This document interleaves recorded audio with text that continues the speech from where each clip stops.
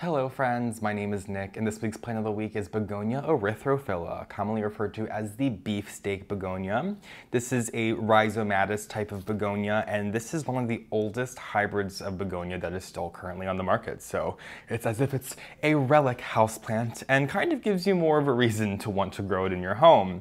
This is one of the easier begonias that I've grown. I have tried out so many begonias over the last couple of years, and I'd say less than half of it have made it through my care. So this is absolutely one that can handle a little bit more neglect compared to some of the other begonias, specifically the rhizomatous begonias. So if you've been struggling with those in the past, this might be one to try out. It's got these beautiful green leaves on the top, kind of like a very dark olivey green. And on the back side, it has this lovely crimson red color. I believe that's where the name erythrophylla comes into play. I believe that means something about red on the back sides of the leaves in Latin.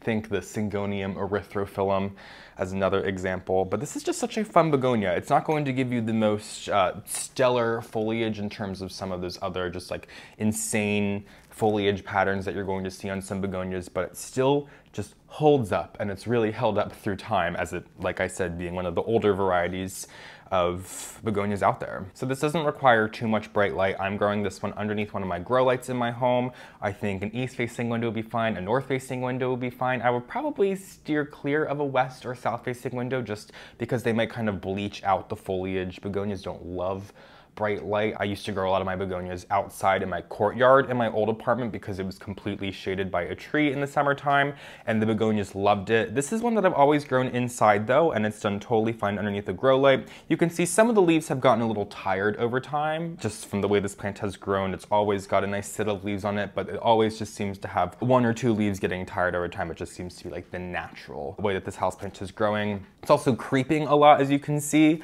I got this as a really small plant a couple years ago from the potted elephant, and it's really creeping all over the sides of the pot. You can see down here there's this like long vine of leaves here, kind of from the way it grows. I'd say if I had to relate it to any more popular plant out there in the manner that it grows, I would say it grows very similar to like a philodendron gloriosum, but the watering for this has probably been part of the reason why I think this is such an easy houseplant to grow. It's a very drought tolerant begonia. In fact, I believe this begonia prefers to be on the drier side. I let the soil dry out like 50 to 75% of the way before I go ahead and give this a drink. If I go a little too long, it might get a little wilty, but it always perks back up, which is something I've not had always happen with my begonias. So just a begonia that's proven to be tough as nails to me. The soil itself is a standard soil mixture. I don't think I really did more than add a couple spoonfuls of perlite from just a standard bag of soil and plant it up in this terracotta planter here. If you were working with a ceramic planter, as I mentioned, this is a plant that doesn't like to sit in wet soil, so maybe add a little bit more perlite and drainage to the soil just to keep your houseplant growing as happy as can be. But inside this terracotta here, some plain soil seems to do the trick perfectly fine. For temperature, this can handle a wide range of temperature. I think from like 50 to like near 100 degrees would be totally fine for this begonia. So one that would also be perfect to put outside if that's how you want to grow this houseplant, and it can probably stay out there for longer and come out before some other houseplants.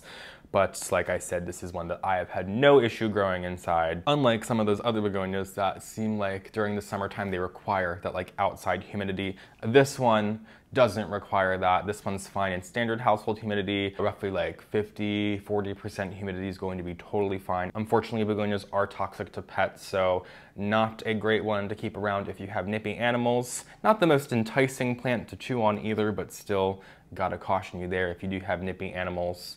Propagating these, also very easy. You could propagate the stem just like you would propagate a philodendron gloriosum, very similar in that way. You would just take a piece of the stem, submerge it in water, soil, what have it. Probably would want to subject it to higher humidity conditions while you're propagating the plant, or you could even do just a single leaf. I believe you can do it from the petiole, or there's even a way to like dissect the leaves and cut them up and put them in soil inside humid conditions, and they will grow plants. I've never experimented with just growing these from less than one leaf, but just one leaf is all you need. But apparently one leaf can really go a long way.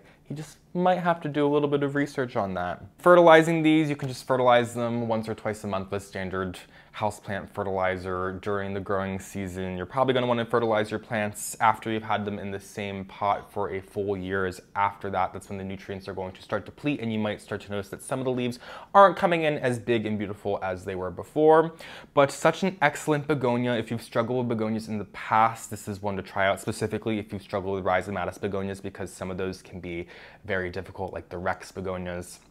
Haven't always had good luck with them, but this begonia right here has really, like I said, proven to be tough as nails. So highly recommend this begonia. Definitely going to be a more inexpensive begonia. Is it going to satisfy your sweet tooth for some really insane, crazy foliage? Not necessarily, but if you're like me and you appreciate the more plain plants, and even more so appreciate plants that have different colors on the back sides of the leaves, this one just might fit you like a glove.